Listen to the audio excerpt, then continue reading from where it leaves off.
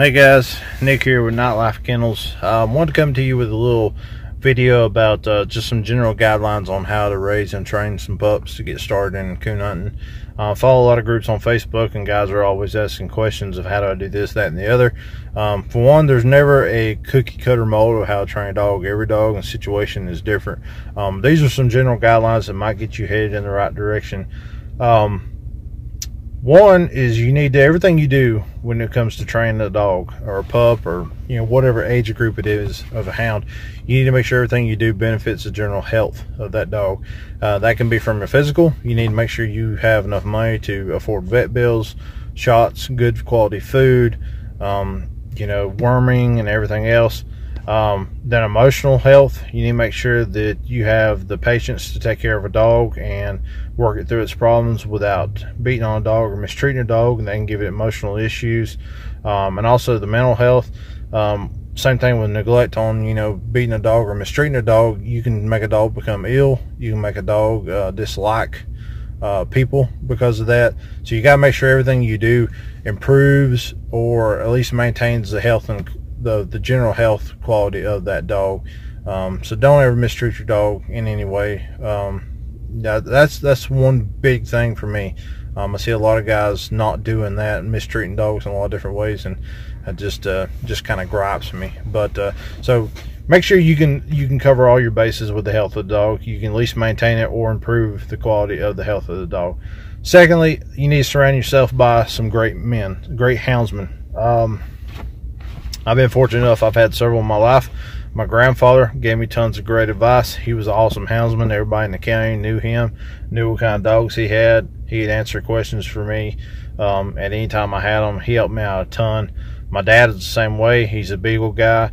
He's been a great example of how to take care of dogs. He's had great dogs, and so training wise he's really good at that. But my dad is really awesome at taking care of his dogs. I mean, they've got heat lamps in the winter, good bedding, great houses, super nice kennels. He's really shaped me and shown me how to do that aspect. Friend of mine named Kim Bishop, he's a field staff with Sport Dog. He's been instrumental in teaching me a lot of training tips for dogs. He's had some great awesome hound dogs in his life. Everybody knows him. He's a great Christian guy, man of his word. And I've called him up at 11, 12 o'clock at night at the base of a tree, say, hey, my dog's doing this, did I do the right thing, or should I have done this? And he's always given me solid advice, and if I messed up, he didn't talk down to me. He just told me, this is what you need to do and why.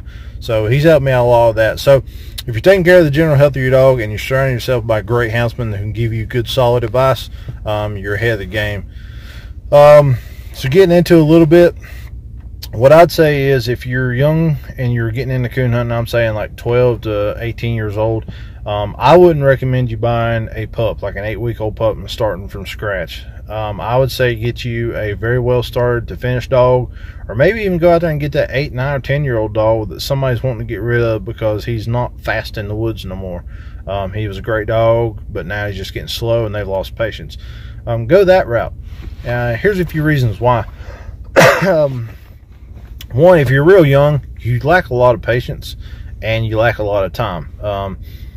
Dogs require a lot of patience to train properly. So if you're not a very patient person, your attention span is very short, you're going to fall short on training the dog. For one, you're going to lose interest in the dog because the dog's not doing what you want, so you're not going to be happy with it. And two, you're cutting that dog off from reaching his full potential of what it could be. So it's not fair to the dog either. That goes back to taking care of the health of the dog. Also, if you don't have the time, you got girlfriends, football practice, working at the grocery store at night, all these things that you have to do, or other hobbies that you have will take away from training the dog properly. So the dog won't do what you want in the amount of time that you want. So your patience comes into factor. Again, dog's not going to do what you want. You're going to lose interest, and you're not letting it reach its full potential because you didn't give it your 110%.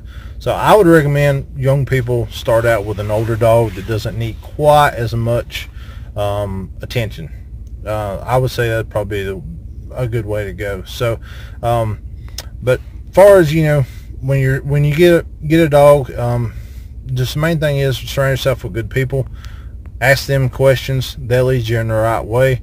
Another big thing too is be careful who you hunt with and the dogs that they have. If you got some great houndsmen you surround yourself with, generally you can hunt with their dogs, no problem. I see a lot of guys out here that they're always running 3 or 4 dogs at a time. That's okay if you've got them 4, 5, 6-year-old finished solid dogs that, you know, they're not going to pick up any bad habits, and you run them together, because then that's a lot of fun. If you got a young dog, I'm saying 6 to 8 months up, that has started, say it's treed a couple coons by itself, you need to single the dog out. You need to 8 times out of 10 hunt that dog completely by itself. One, it's going to learn the ways of treeing a coon, trailing a coon, treeing a coon by itself, without learning to be a me too dog and doing it just because another dog learned. You know yourself, some of the lessons you learned in life the hard way have stuck the most. Well, when a dog has to go out here at night by itself without another dog helping it, that's a harder way to track and trail. That will stick with the dog more than anything else. So you need to run it by itself as much as you can until it's finished out, just so that way it learns better and those lessons stick with the dog. And also, you got to be careful with when you run with other dogs. If you run with a dog that runs trash, or say it doesn't go deep enough to find a coon that you like, or say the dog goes way too deep than you like, anything like that that you don't like in someone else's dog, you have to be careful with running your dog with, because he can pick up those habits.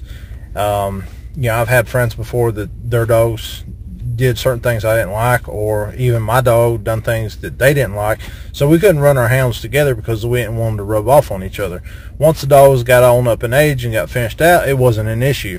But in the meantime, we could still hunt together, like we could go out hunting, but you know, my buddy would cut his dog in there, we'd run it for an hour or so, let it tree coons or whatever, and then I would cut mine, you know. So we were still out in the woods together having a great time, just our dogs wasn't running together, so they weren't picking up each other's habits, but we still having a great time. So, you know, as long as you can single your dog out, so that way it learns the lessons it needs to learn the way it needs to learn them, and it doesn't pick up any bad habits from other dogs, that's going to get you heading in the right direction. So just to recap, take care of every aspect of your dog's health: mental, physical, emotional. Surround yourself by some great houndsmen that you know have great dogs that can give you solid advice when you need it, because you'll have tons of questions. Avoid getting a real young dog if you lack patience and time to put into it to let it reach its full potential. And then once you have a dog, if it's started, start singling it out so they can run by itself, learn its lessons by itself, and that way it doesn't pick up any bad habits from any of the trashy dogs that you may end up running it with. So just cover all your bases on those ends, and I think that will get you guys headed in the right direction on training your dogs the way you need to train them. So if you have any questions, comments, feel free to leave them below. I appreciate you guys tuning into my channel, supporting me. Please, if you would, like any of the videos that you like, and subscribe to my channel, and that way you will get updates on any other videos I have in the future. And please share. If you like my videos, share them to some of your friends, tell them about them, and that way we can kind of see that you guys are liking the content we're putting out, and we'll keep putting it out. So hope y'all have a good day. Hope this helped out. See you later.